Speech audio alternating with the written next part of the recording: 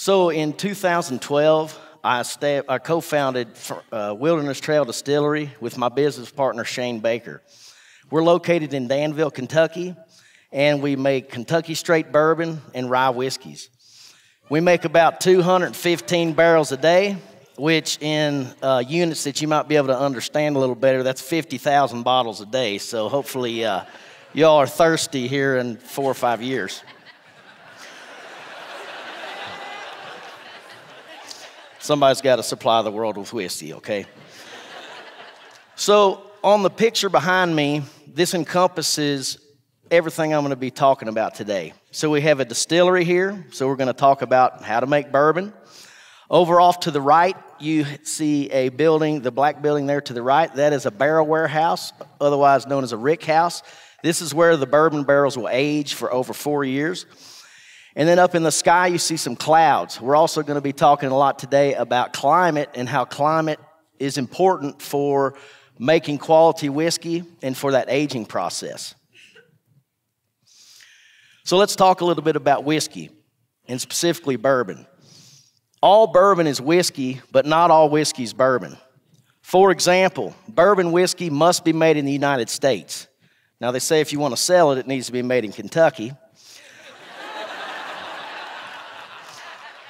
Scotch whiskey, on the other hand, Scotch whiskey by law must be made in Scotland. Bourbon whiskeys must be made from a mash recipe consisting of not less than 51% corn. Scotch and Irish whiskeys, on the other hand, are made from malted grains. And another requirement, legal requirement for making bourbon whiskey in the United States here is that it must be aged in a new charred oak barrel. Scotch and Irish whiskeys, on the other hand, can be put into used barrels. So some differences between bourbon and other types of whiskey. To make bourbon, again, we're going to start with a recipe with over 51% corn. We're going to add what's called a middle grain, and that most often is either wheat or rye. And then we're going to finish that off with a small amount of malted barley. Those grains are milled into a fine flour, and that flour is mixed with hot water. And that process is called the mashing process or the cook process. And this is where the starch in the grains is converted to fermentable sugars that will be consumed in a process called fermentation. That's where we add the yeast. The yeast are going to consume the sugars and produce the alcohol.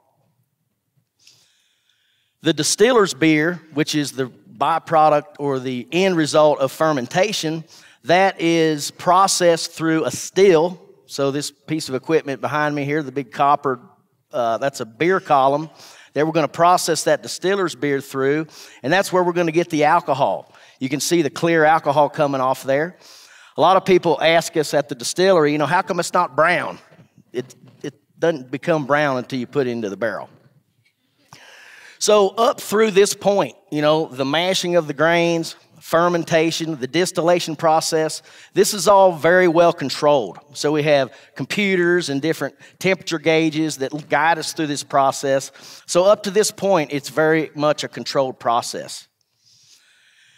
Next, that distillate is going to go into a new charred oak barrel, and this is where the magic happens. This is where you need this very specific climate for that aging process to occur.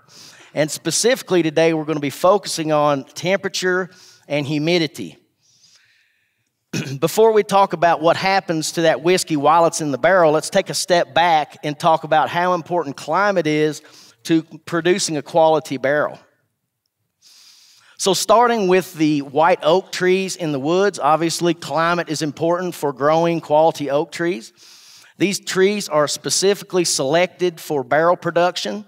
They're cut, sent to a lumber mill, and they are processed into staves. Staves are the individual components of the barrel. The staves are palletized and stacked outside and are aged for sometimes over 2 years. The barrels that we use for our whiskey are air dried for 18 to 24 months.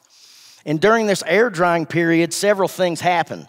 One of those things is as the wood is exposed to the climate, rainfall and the changing of the seasons, there are enzymatic processes that occur, resulting in larger wood molecules being converted into smaller structures that are more easily extractable from the wood. Something else that happens is that you have volatilization of tannins, for example. This is called deacidification. And as you can imagine, just by me saying deacidification, it's taking things out of there that you wouldn't necessarily want to be tasting in the whiskey. Here is a cross-section showing fresh cut wood, and then as it ages over time, the porosity of the wood increases. And this allows for easier flow of that whiskey into the barrel, again, extracting those wood chemicals out of the wood. The barrels are then charred. This is where we blast a flame through the middle of the barrel, and it creates that charcoal inside of the barrel, and that's what gives the whiskey its characteristic amber color. Now, once the barrels are filled with whiskey, they're moved to a specialized structure called a barrel warehouse or a barrel rickhouse. This is one of the rickhouses that we have on the campus at Wilderness Trail Distillery. This particular warehouse holds about 20,800 barrels. And just to give you an idea of how much whiskey we're producing currently, we fill one of these about once every 100 days.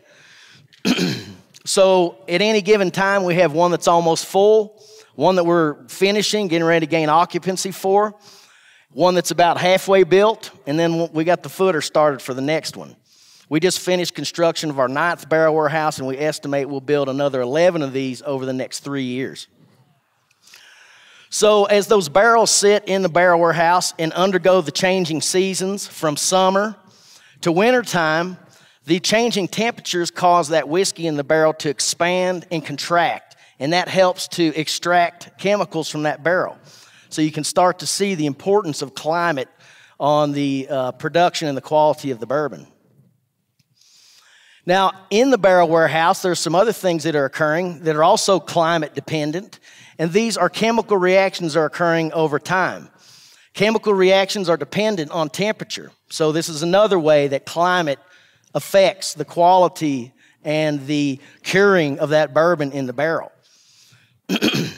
Something else that we see, and this is one of the reasons why Kentucky climate, specifically humidity, is important, is that we get a certain amount of evaporative loss that occurs year by year in that barrel. So if we didn't have that high humidity, we would be losing a significant portion of that whiskey in the barrel.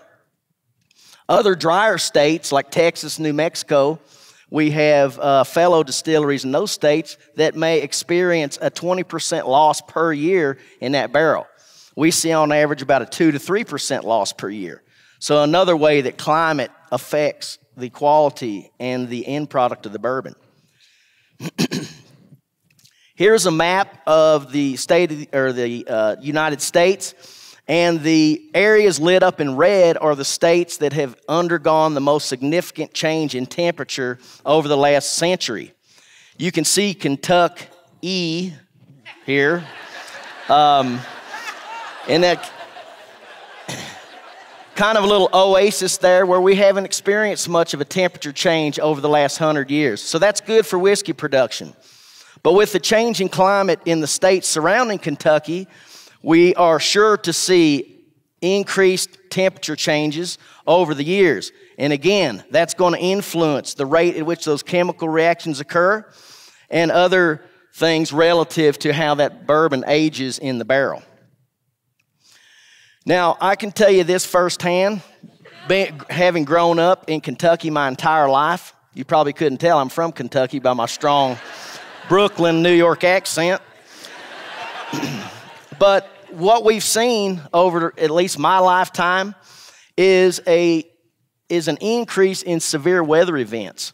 And one of these things is prolonged periods of drought. So we talked about, the staves aging outside before the barrels are made, the trees growing in the woods, the evaporative loss that can occur in those barrels over time. So these are some things that could affect bourbon production going forward. It could affect price if we have more evaporative loss. If those chemical reactions are affected, we might see a difference in the flavor of the bourbon. So the next time you're sitting around sipping on your favorite bourbon whiskey, not Scotch, bourbon please,